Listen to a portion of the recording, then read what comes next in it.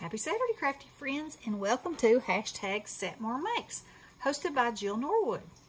So today I'm coming on with some projects I made from these adorable Anita Jaron for Colorado Craft Company stamps. I think these are just as precious as they can be. Oh, there's one on here I don't have. This one. Anyway, here's the other two. Can you see those? Yeah, I can put them right here.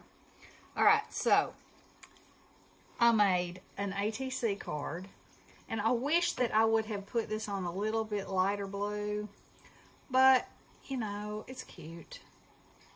It's clean.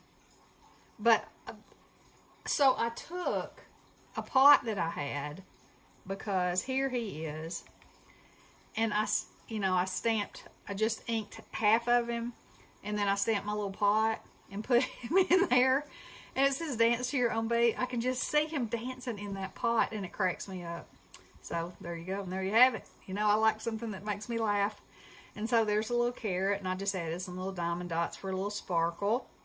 And then for this one, I used a combination of all these, which is why I wanted them, is because the cards, the examples that I saw where they just had them, you know, all out there together, I just thought those were the best, the absolute best.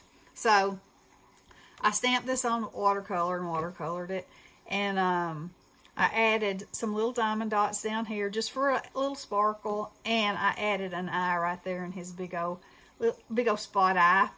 And I had some red and white gingham, which always reminds me of summertime in the garden, and then yellow because sunshine in the garden.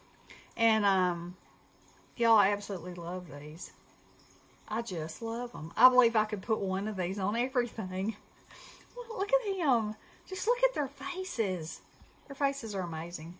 So anywho, I'll link Colorado Craft Company in the description box below as well, and Jill.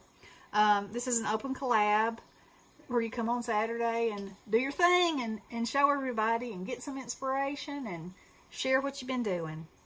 And thank you, Jill, for hosting this. I really enjoy it. And I hope y'all have a wonderful weekend. Love you guys. Blessings.